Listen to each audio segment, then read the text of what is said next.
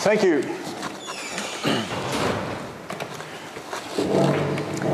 Here are my claims. Firstly, Þorsteins' first adventure in the þáttr is based upon a 13th century legend of an elf queen, otherwise not attested until the 19th century. And I argue also that this is an example that it's possible, sometimes possible, to reconstruct elements of a medieval popular tradition from post-medieval material.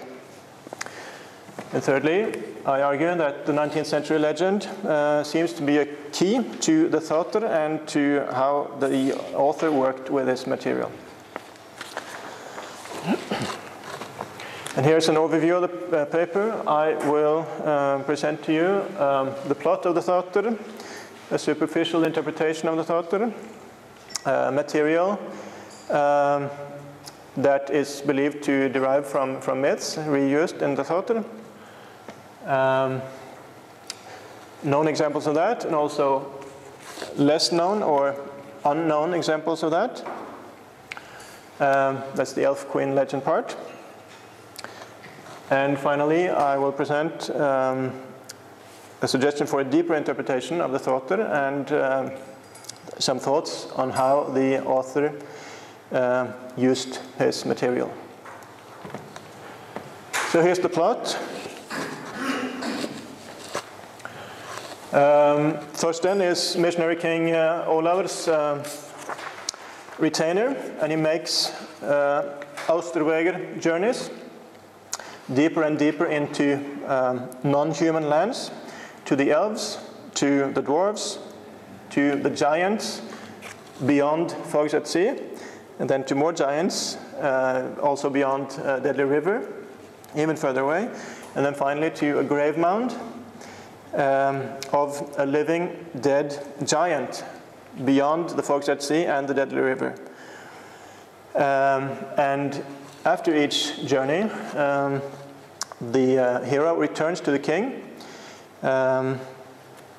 with the treasures that he obtained. And there's an essential conversion or missionary motive. Because in the beginning, the Christian hero is in Christian Norway at the missionary king's court. But in the end, he conquers the most pagan country, kills its ruler, settles at his mansion, and converts and marries his daughter. Then he locks up the living dead ruler in his grave, the grave mound at this very mansion, with a cross over the door inside the mound. So, an essential conversion motive, but on a closer inspection, this missionary motive seems more like an excuse for the author to compose a story in which the hero can go on adventures and prove his superhero abilities against dangerous opponents.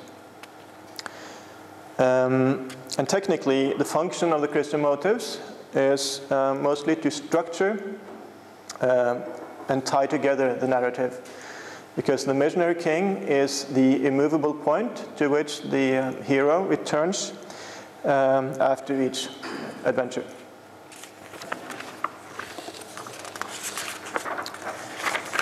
Now let's turn to the reuse of material.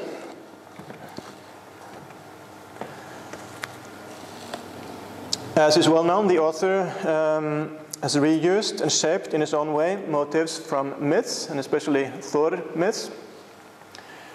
And firstly, there's the myth of Thor's hammer and his journey to the giant Geirrøðr, and the throwing of lightning or some glowing iron rod at Geirrøðr's place, described in Þórsdrápa. In the þáttr, there's a deadly contest of throwing a glowing seal's head back and forth in the giant's hall, just for fun, of course. And there's the killing of of the giant king in his hall with a magical marble that can flash sparks and flash fire and will always hit when thrown, and will always return to its owner after the throw. So it's very similar to Thor's hammer. And it's also obtained from a dwarf like Thor's hammer. Yeah, that was that. And finally, there's a crossing of an abnormal, deadly, cold river on the way to this place where the throwing contest goes on.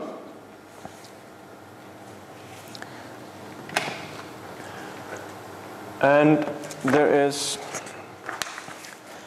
also other, less known reuse of mythic motifs. We have here Thor's journey to Utgardaloki. During that journey, Thor sleeps under an oak tree in the wilderness during the journey. In Þorsteins þáttr, Þorsteins sleeps in an oak tree in the wilderness on his way to the giant. And there's also another scene based on Thor's fording of the river Vimur on way to Geirrøðr, and Thor's fording of the Elivågar, carrying the giant Aurvandill on his back. One of Aurvandill's toes is not covered inside Thor's rucksack, so it's frozen and has to be amputated. Now in the þáttr, Þorstein is carried across the magically cold river. One of his toes gets wet and has to be amputated. As we can see, it's mostly Thor myths that the author reuses. He clearly wants to connect Þorstein with Thor, and this can also be seen in his name, Þorstein. The reason for this could be, I don't know, it could be that Thor fought giants just like Þorstein does. But there's also an Odin myth that seems to be reused in the þáttr. We have the story of the head of Mimr.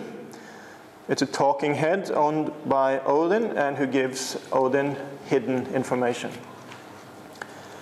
And it is connected to the magical mead and the process that led to the magical mead. Now in the þáttr, we have the giant king has a magical drinking horn called Grímr, Mimr, called Grímr, with a head on it, a talking head that gives hidden information.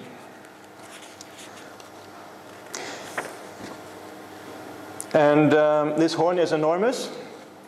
But the giant king demands from his guests that they be able to empty in one drink this enormous horn, or at a maximum 3 drinks, which may be a twist on the drinking contest at Utgardaloki.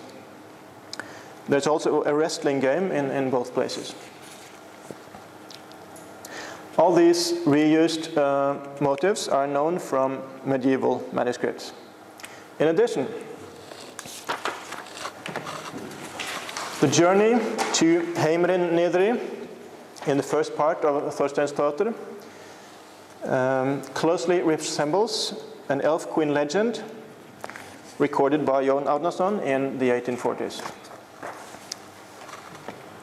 In both the þáttr and the legend, there's a hero who sneaks along with a person on a supernatural journey. To Heimrin Niðri in the þáttr and to Nedri Byggðir, or Undirheimar in the legend, which is the world of elves. And to go there, they pass down through water, but the water passage is like passing through fog or steam. And the means of transport through the water come in pairs. There's 2 magical staffs, 2 pieces of cloth, 2 furs, and so on. There's a gandreid, witch ride, to the watery passage. And there's a feast at the court in the underworld. And the hero manages to take the queen's or the king's armoring and some of the food and bring back with him. And there are magical gloves used for the journey, and they return through the same passage. So as you can see, the resemblance is very strong. In some of the cases that I just mentioned, like the Grimr talking head drinking horn, the resemblance could be accidental. But in this case, it seems very hard to think that it's accidental, because it's a whole sequence of very specific motifs in the same order. So it's very hard not to think that there is a connection. That connection could be that the legend derives from the þáttr, of course. That's possible, but it's very unlikely. A far more likely explanation is that a version of the elf queen legend existed in the 13th century, and that the author of the þáttr reused this legend in the þáttr. I will now give you the reasons why this is what I believe. And here's an overview.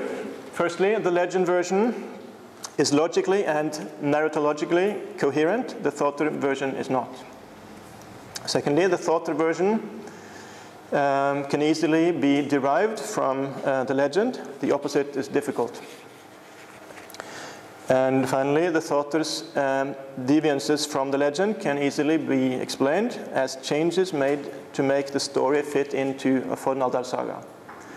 Well, it's called Þorsteins þáttr, but really it is a Þórr saga, just that it's so short that it's called a þáttr.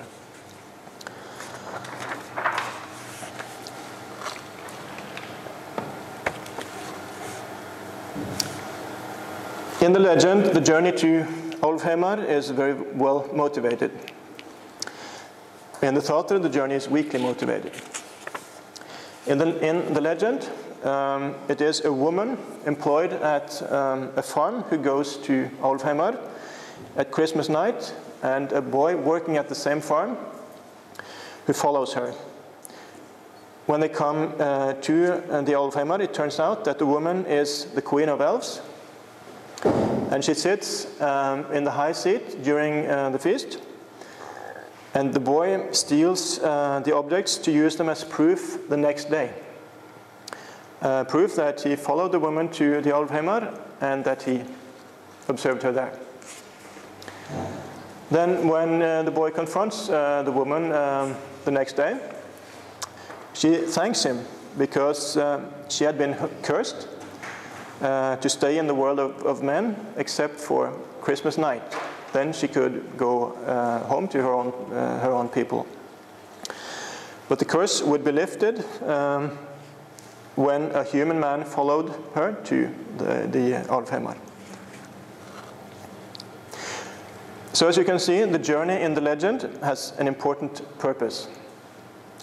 And the boy in the legend also has an understandable reason to follow the woman.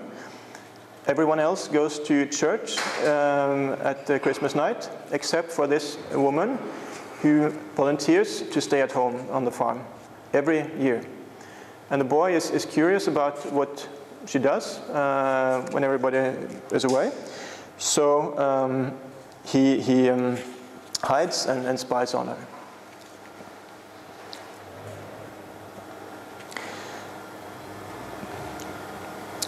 So the journey is very well motivated in the þáttr, in the legend, but in the þáttr, the journey to the underworld seems to be a random idea, just for fun.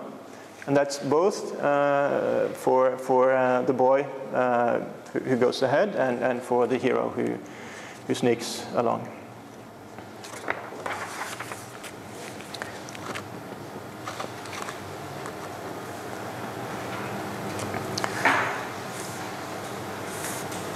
In the legend, the stealing of objects from the queen in Alfheimar serves a crucial purpose. In the þáttr, the stealing is not strongly motivated. As we've seen in the legend, the objects are needed as proof. In the þáttr, they are only given to King Olavur and serve no further purpose. But the þáttr version makes sense as an adaptation of the legend to the Þórr and Geirrøðr saga genre. The hero is supposed to bring back treasures to his king. In the legend, the boy manages to remain unnoticed through the whole journey to Alfheimar. In the þáttr, Þorstein is invisible at the elf court, but when he takes the objects from the king's table, he suddenly becomes visible. This change contradicts the logic of the narrative, so it should deserve an explanation, but it's not even commented on in the þáttr. On the other hand, it can easily be explained as an adaptation to the Þórr and Geirrøðr saga genre.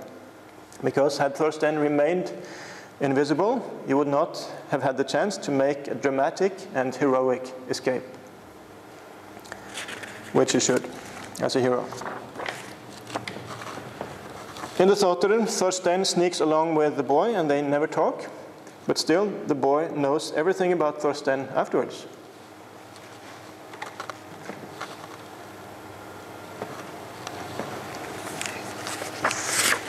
And in the legend, the boy can go to the Alfheimar because he follows a woman who belongs there.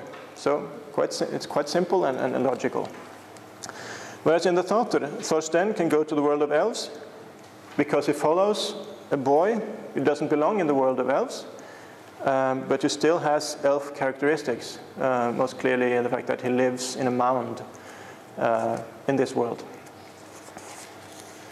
It's tempting to think that the legend version was changed in the þáttr to fit into a Þórr and Geirrøðr saga. Because in the Þórr and Geirrøðr saga, the hero would need a brother in arm. That's typical in the Þórr and Geirrøðr saga.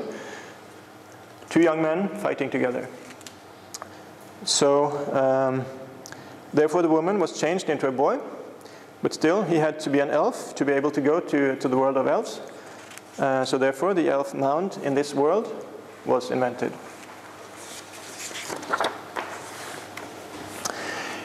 In short, the þáttr version makes much better sense as an adaptation of the legend. So it seems that the author of Þorsteins þáttr bøjarmagns not only used myths that we know from medieval manuscripts, it seems that he also used oral material that we otherwise only know from 19th century collections, namely the Elf Queen legend. Then, finally, the attempt at a deeper interpretation of the þáttr and my ideas about how the author used his material. Firstly, Þorstein, in the changed motives, is given a more active role. Þór amputates Aurvandil's toe, but Þorstein amputates his toe himself. And in the legend, the boy remains undercover in the Alfheimar, whereas Þorstein fights his way back. Loki wins the hammer Mjolnir in a bet, whereas Þorstein is given the Mjolnir-like marble as a reward for a heroic deed. Nobody outsmarts Mimir's head, but Þorstein outsmarts Grímur, the drinking horn head. And Þór and his companions are ridiculed with Skrymir and Utgarðaloki at the giant's court. But at the giant's court, Þorstein turns the table in a similar situation. So Þorstein more active. Secondly, Þorstein is made invisible. At the giant's court, the key to Þorstein's success is the marble that makes him invisible when grasping it.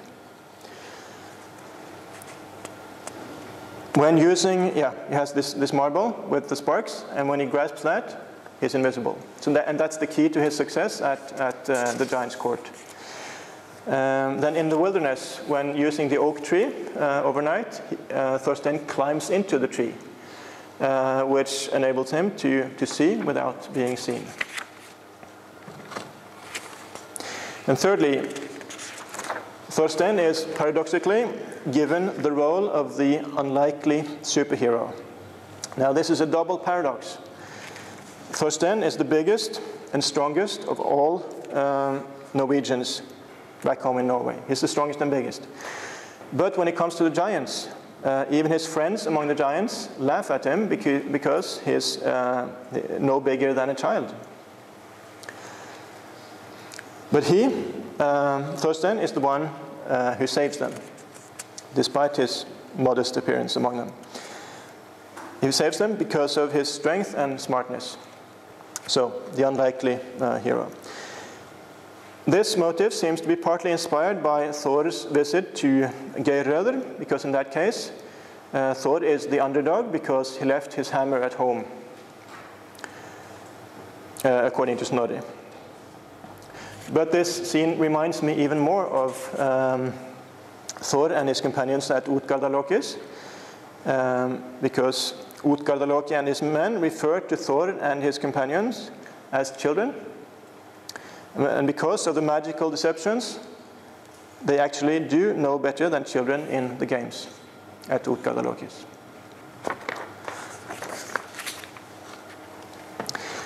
This situation seems to be very important to the author's idea of the þáttr, because Þorstein's byname bøjarmagns seems to be inspired by Thor's visit to Útgarðaloki. His byname is bøjarmagns, which translates as mansion might. And according to the þáttr, this was because Þorstein was so big that he could barely pass through an ordinary door, even if it was open. Don't you agree that this is a strange byname? Well, it makes sense if we see it on the background of Thor's visit to Útgarðaloki. Normally, Þór and his companions would not have been able to get into Útgarðaloki's place because there's a wall around it, and a gate in the wall, and the gate is closed, and there's nobody there to let them in. But Þór and his companions are so small that they can just creep between the bars in the gate and get inside. And to me it seems that the byname bøjarmagns is a deliberate contrast to this situation. He's so big he can't get through a door, as opposed to Þór and his companion, so small that they can creep between the bars in the gate.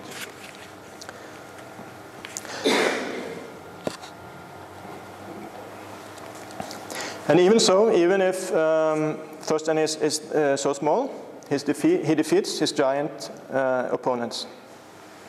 So that's the paradox. But how can he do that? How can he defeat his giant opponents? Because he is invisible. He's invisible. And that situation is very similar to that of Þór at Útgarðalokis.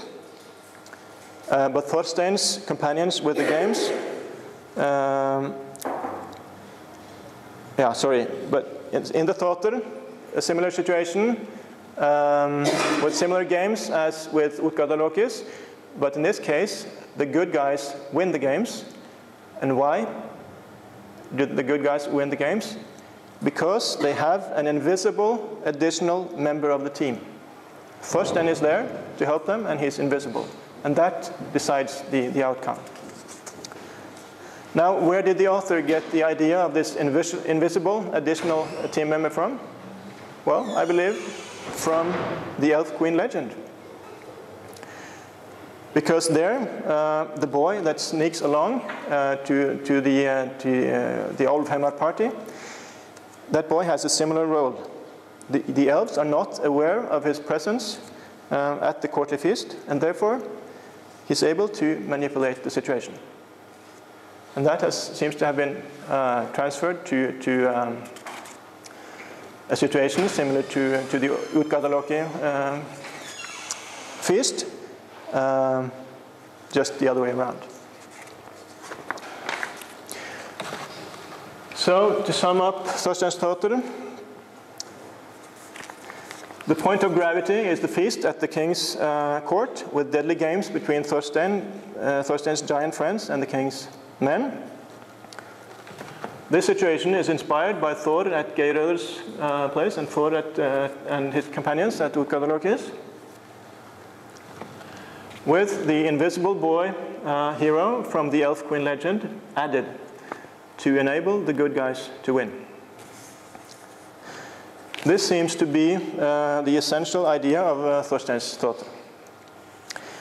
To create a story in which the tables can be turned in the Utgardaloki story in a paradoxical way. This time, deception is turned against the bad guys, and because of that, the hero succeeds in spite of his paradoxically modest appearance. The key to this understanding of the þáttr is the Elf Queen legend, recorded in the 19th century. So, when attempting to understand Old Norse literature, the popular traditions recorded in later times may be useful, as this audience knows. Thank you.